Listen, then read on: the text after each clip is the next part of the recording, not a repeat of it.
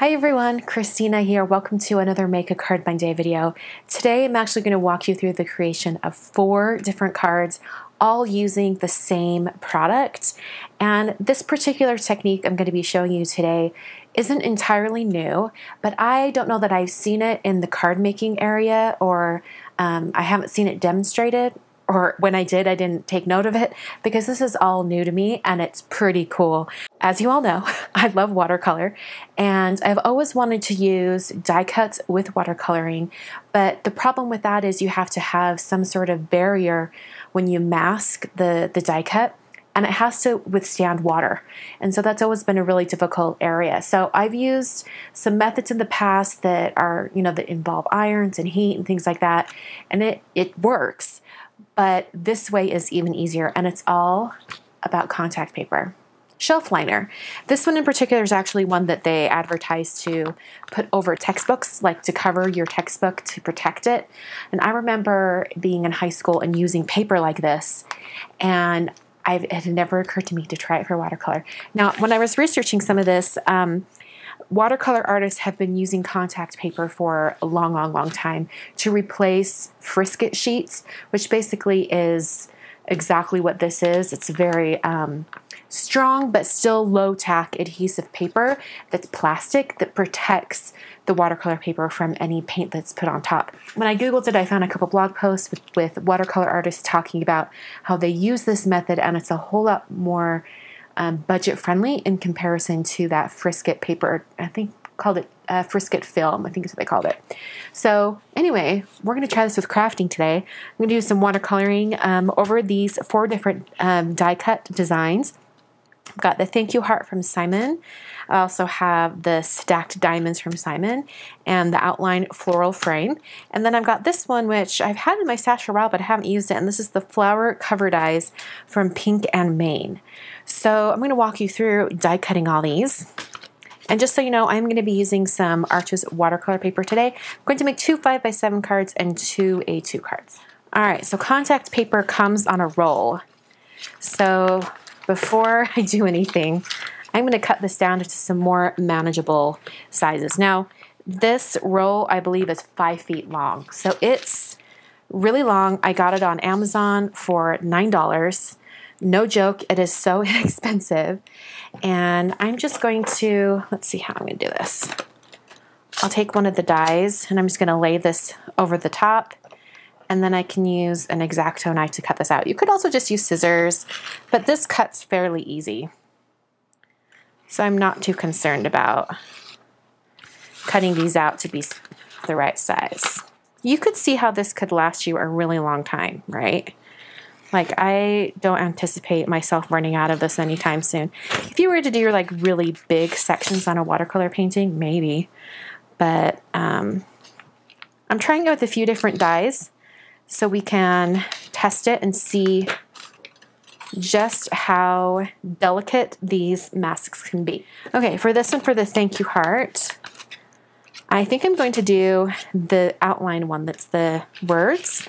And then that leaves me with this one, the flower covered eyes. And this one's going to fit perfectly right there. All right, so now I can just roll this back up and put it in my stash. All right, so I'm going to prep these. Now, the front, like this is the part that's going to be facing up on your card. So when you put it in your die cutting sandwich, this is the direction it's going to be. So I'm using my Gemini Junior. This was my test run earlier. So I'll just peel that up. And because it is kind of rolled, you're probably going to want to tape it to the plate. So I'm just using 2 little pieces of tape just to hold it down. Then I'm going to put my die cut right over the top. And I'm also going to use a tiny bit of tape just to hold the die in place because this is pretty slick and it can slide around. So just to hold it right there. Put together my die cutting sandwich, and then I'll put this through my Gemini Junior. All right. Here you can see it cut it out completely. No issues. Do have a couple little spots that are sticking, but for the most part, that worked really well. I'm going to use my X-Acto knife just to finish that up. Most of these will just pop right out. In fact, I'm not that concerned because I can always peel up just those sections after it's applied to my watercolor paper. Okay, I have discovered that it's a little bit faster if you poke it from the back because that gets both the backing release paper and the actual contact paper. Okay, I have a piece of watercolor paper here and it is cut larger than the actual mask that I've cut. And I did that so that I can trim it down later. So I'm going to peel this backing off and it comes off super, super easy. And then I can just place this right down. Looks like I have one little triangle piece that I needed to move, but the rest I can just press down with my fingertips.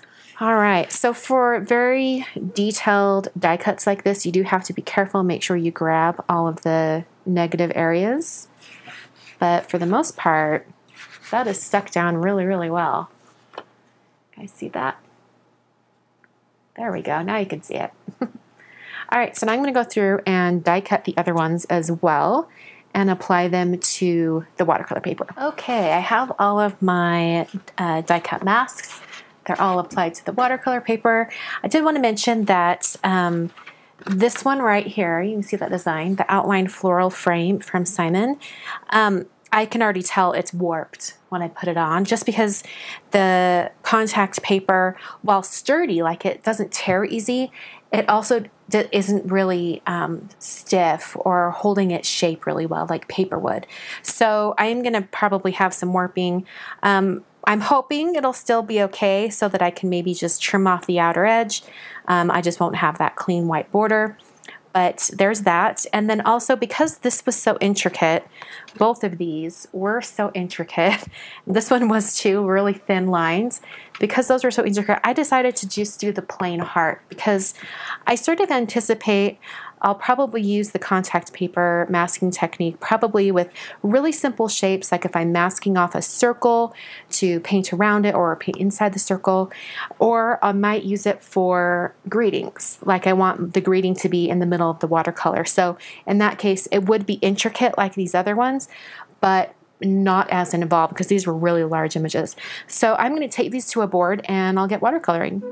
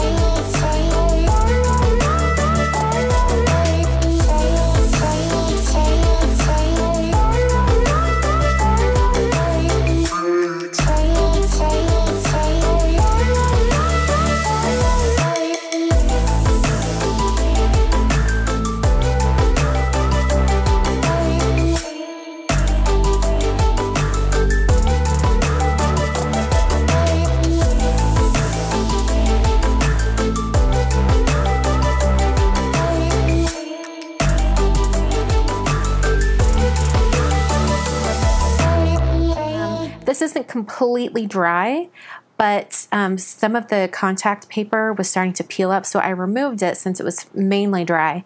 And it looks like some of the watercolor seeped underneath a couple of these little spots, but for the most part, I think it turned out really, really cool. And I like how the little areas sort of contained some of the paint, so you've got some darker spots throughout. I think it looks really, really cool. Let's go ahead and finish drying this with a heat tool. So there is the first one. This one definitely isn't dry, but I am going to peel up the contact paper to see how well everything was contained. I did want to mention that when I did my test run, I was able to use a heat tool over the contact paper. However, when I did try it on the diamond die cut, it started to peel up. So probably just varies on how delicate your die cut is. Okay, so I'm going to grab a little pokey tool here to grab this and peel the mask up. Okay, so the mask was pretty good.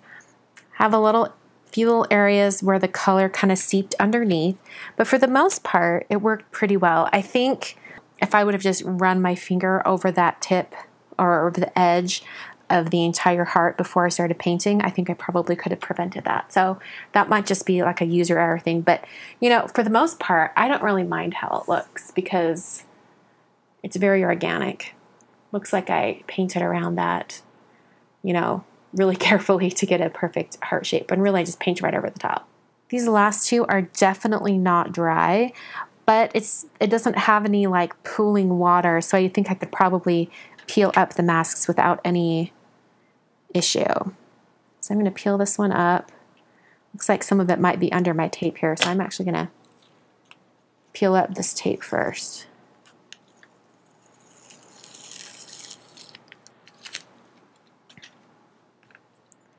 All right, now I can peel this up in a way. There are definitely some spots on this one where the watercolor seeped underneath the edges, but the design is still there, so I'm really impressed. For being so delicate, it worked really, really well. All right, and then I'll peel this one up. Have some spots underneath on this one also.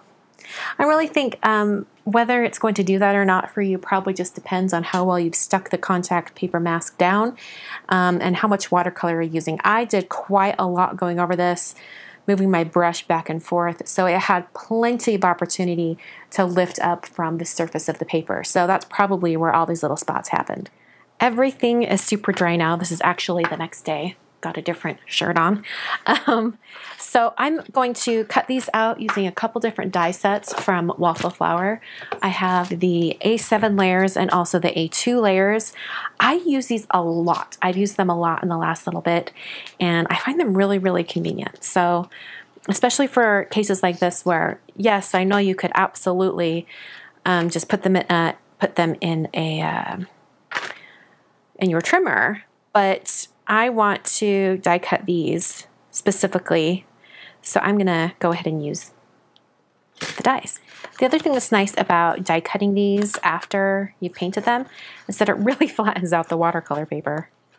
Okay, so these are much flatter than they were before, and I'm going to go ahead and put these on card bases now, put a little foam tape behind them, and then put them directly onto white card bases.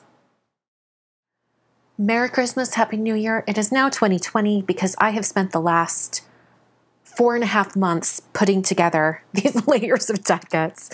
I love how they turned out. However, it did take a really long time. Let me zoom in so you guys can see this. I did 4 layers of the die cuts. So this one is the Simon Says stamp Thinking of You. So 4 layers of white cardstock all adhered together. Took 10 years, I'm telling you. Worth it. I love this one. I think that of all the cards, this is my favorite. This one is Big Thanks, and it actually has a shadow die that goes with it, but I didn't use it. I just did the plain thanks, keeping it pretty simple. And then this one is, I think it's just called Oh Hello There. On this one, it's called Oh Hello There, and I put it on a little bit of vellum just because the pattern is quite busy, and I just needed a little bit less contrast so that the greeting would stand out. So that's the Oh Hello There from Simon. And then this one is the Small Hello, and I ended up turning this card so that it was landscape just because there was a little too much white with this pattern going on and it was hard to read the word over the top. So I thought it would be best to have it in a more quiet area, and it just seemed to look better to me having it on a landscape card. So really unusual because I don't think I've ever seen this die design turned on its side like that. So it's kind of interesting, but there we go. Just a cute hello card. So here are all my cards for today. My experiment with using contact paper as a watercolor mask. I think it turned out pretty well. I think I'm going to use this, whenever I really want to do some watercoloring over a die design. I can use the contact paper, and I think it worked pretty well. Let me know in the comments what you guys think if you want to try this out. If you guys enjoyed, just like I usually do, I've listed all the supplies I used today down in the video description, including the type of contact paper that I used. I can't vouch for any other type of contact paper if you'll have the same results. This is just the one that I have. So, and I checked and they have tons in stock over at Amazon. So feel free, go and get some contact paper. I think it's really great. So all the supplies are listed down below. I'll be back on Wednesday with another card video. Until then, thank you so much for watching, and check out the videos at the end of this video. Check out the ones I've suggested, and don't forget to subscribe and hit the notification bell so you never miss a video. Thanks so much for watching today. I'm gonna catch you guys next time.